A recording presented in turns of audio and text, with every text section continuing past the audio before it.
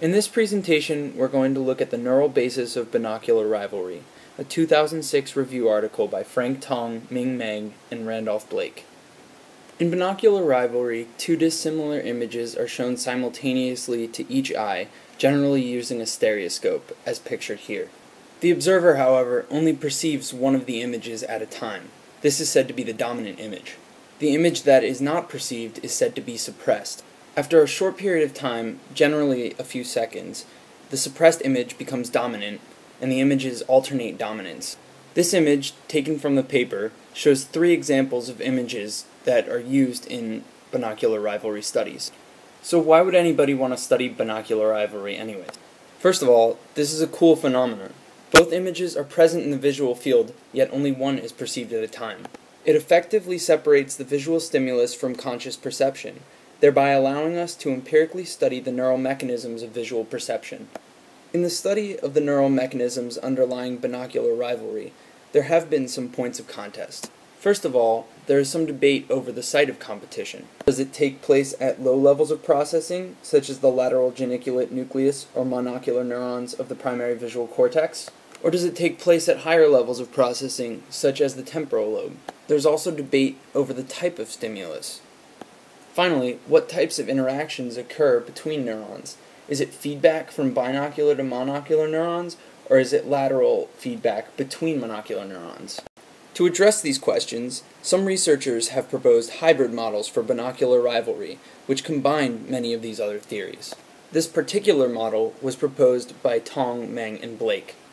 They proposed that in binocular rivalry, both interocular competition and pattern competition take place. Interocular competition involves inhibition between monocular neurons, while pattern competition involves inhibition between binocular pattern-selective neurons. In this image, we see pattern competition and interocular competition denoted by the blue lines. Here we see that lateral excitatory connections between neurons promotes perceptual grouping, denoted by the red arrow. This grouping coordinates the activity between neurons that represent separate regions of visual space. Finally, we see that higher regions may provide excitatory or inhibitory feedback, which either contributes or detracts from rivalry. So now let's take a look at some of the studies that provided evidence for this model. An electroencephalogram, or EEG, measures electrical activity of the brain via external electrodes, as shown in the picture here. EEG studies were the first to show neural correlates of binocular rivalry. A 1967 study by Cobb, Morton, and Ettlinger found that some subjects exhibited almost complete suppression, equal to the physical alternation of the images. EEGs are limited, however, because it is difficult to identify the precise location of potentials. But because suppression appears to have occurred by the occipital lobe, it was inferred that rivalry takes place prior to the primary visual cortex. Electrophysiological studies of binocular rivalry have been performed in alert monkeys. Results from these studies were much less significant than EEG and functional imaging studies in humans. In fact, few neurons in V1, V4, and medial temporal region had strong responses. Some of the neurons even exhibited opposite responses. They responded more strongly when the corresponding image was suppressed. The inferotemporal cortex was the only region to show a strong response. Contrary to EEG studies, this points to higher level competition. To study the neural correlates of binocular rivalry in higher order areas, Tong et al. 1998 performed rivalry studies using house and face stimuli. They measured fMRI activity in the fusiform face area and parahippocampal place areas of the extrastriate cortex. These regions respond strongly to face and house stimuli, respectively. They found that house-to-face rivalry alternations showed increased FFA and decreased PPA activity to 91% of physical alternations. Thus, rivalry has occurred by this point. Functional imaging studies of the primary visual cortex, or V1, shown by the purple shaded area, have found that responses increase with stimulus contrast and as a function of neuron firing rate. Therefore, V1 responses reflect what is actually being perceived. Studies have shown response modulation during rivalry to be 50% of physical alternations. They can reliably predict which eye is dominant by looking at brain activity. Interocular competition, as discussed earlier, predicts that rivalry arises from inhibition between monocular neurons, such as those in the LGN or V1. To study this, Tong et al. 2001 utilized the blind spot, which is represented by a large monocular region in the cortex. In this region, fMRI responses during rivalry are 99% as large as physical stimulus. This implies that rivalry has been fully resolved by V1 and supports interocular competition.